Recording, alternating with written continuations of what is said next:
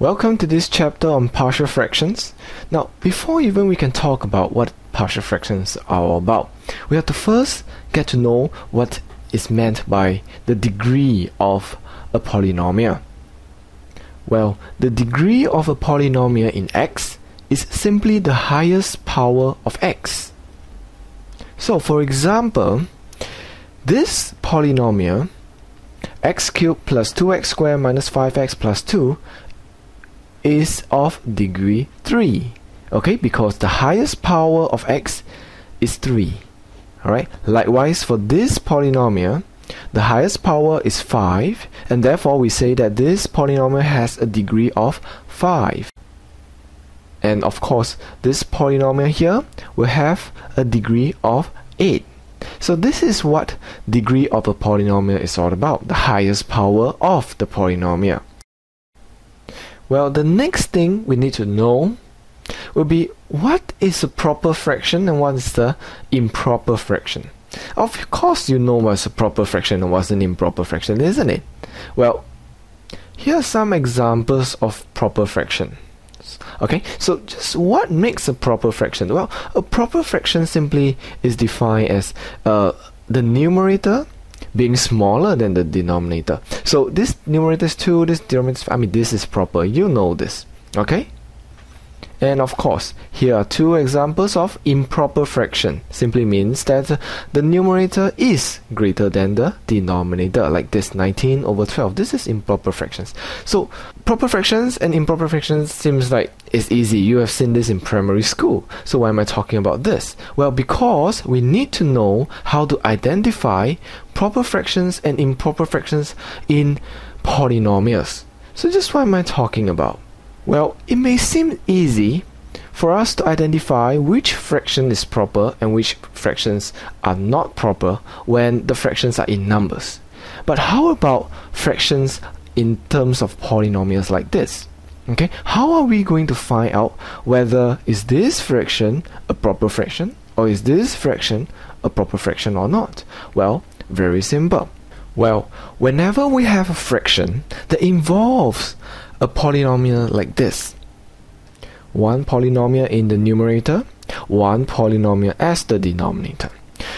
Whenever we have this, and how do we figure out will be looking at the degree of the polynomial. To be a proper fraction, the degree of f, which means that the degree of the numerator must be lower than the degree of gx, which is the denominator. Simply put, the degree of the numerator must be smaller than the degree of the denominator. It's just the same way as y 3/4 is a proper fraction. Well, because 3 is smaller than 4. The top is smaller than the bottom. So this is proper. The same thing here.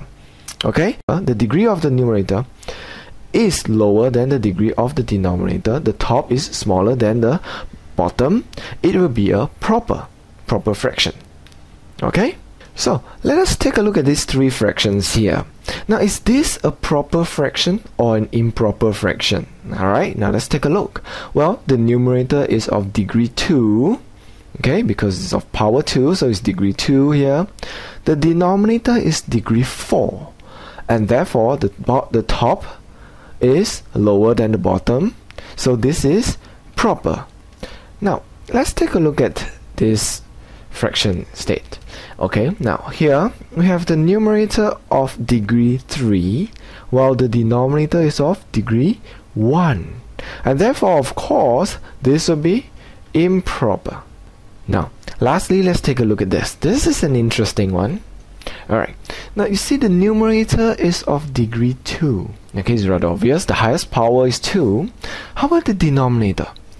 You see, hey, this is a linear power 1, this is a power 1, but it's factorized. It is already factorized. So in the non-factorized form, okay, it is, when you expand this out, it is as well a quadratic expression, isn't it?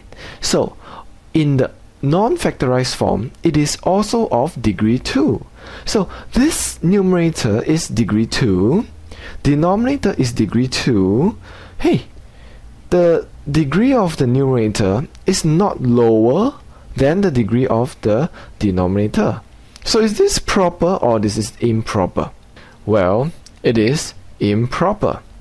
Okay, because to be proper fractions, the degree of the numerator must be lower.